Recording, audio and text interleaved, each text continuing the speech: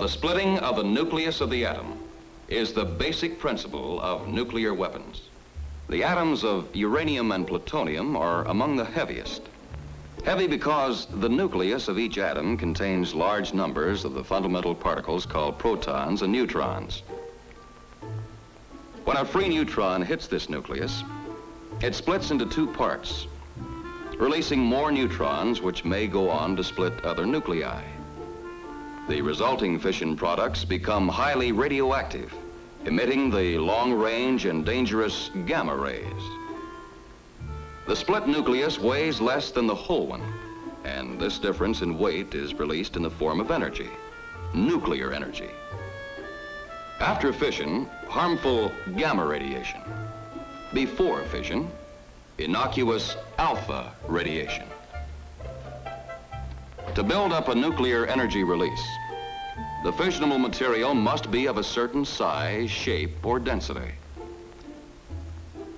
Then one of the neutrons escaping from a split atomic nucleus will, in turn, split another, and a chain reaction is set up.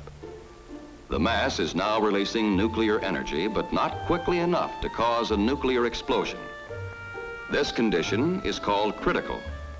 If the mass is now suddenly increased, so that more neutrons are trapped each time an atomic nucleus is split, a multiplying chain reaction is maintained.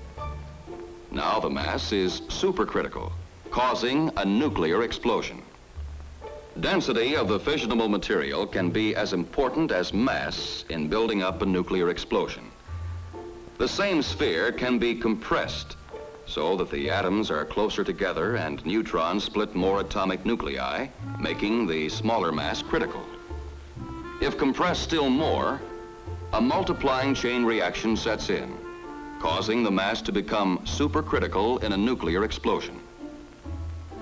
Nuclear weapons make use of both of these principles. A gun-type device can increase the mass of fissionable material to a supercritical state instantaneously. One subcritical mass is propelled forcibly into another by an ordinary powder charge. The increased mass becomes supercritical. A multiplying chain reaction builds up until the nuclear explosion.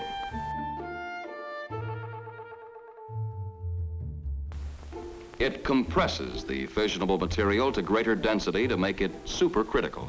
To do this, the sphere is enclosed by a shell of ordinary explosive designed to direct its explosive force inward.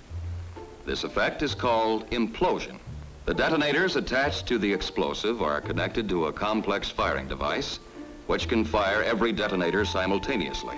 When all the explosive is detonated simultaneously, the nuclear material is compressed into a supercritical mass, which results in a nuclear explosion.